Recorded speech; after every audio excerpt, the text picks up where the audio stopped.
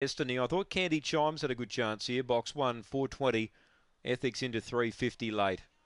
We are just about set. Race number 8, last leg of the quaddie. Good luck if you're alive. Here's the lure. Set to run. Ready now.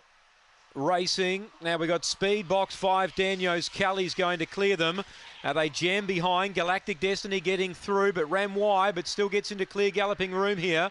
Is about 3 or 4 off the leader. My Girl Court goes with it. A gap in the field to Ethics. Well back in the pack, Candy Chimes. And Night Owl is last. Daniels Kelly by 2. Galactic Destiny's a danger. Running on Ethics as well. Is starting to really hit top gear. Turning the bend. Leader on the rail, Daniels Kelly. Ethics going to it and got it. Ethics from Daniels Kelly and Galactic Destiny. Then Candy Chimes, Night Owl, and My Girl Court last in. Ethics, we know she can finish hard, and she's done that today. Over the top, number 7, at around 3rd or 4th pick in the market, has got the money. Number 7, well, when she got into that clear space down the back, one you wanted to be on because you knew she was going to finish hard. She's got form over 600 and beyond, so she was going to power at them late.